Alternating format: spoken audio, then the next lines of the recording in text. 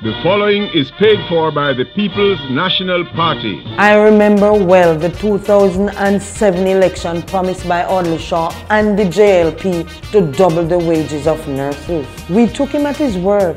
However, we found out that those were words without meaning. Finance Minister Shaw in the new JLP government shouted, "Not 1 red cent more." And even after taking to the streets, we still did not take home twice our pay. The JLP is back again promising more to nurses, teachers, the police, and most of our workers.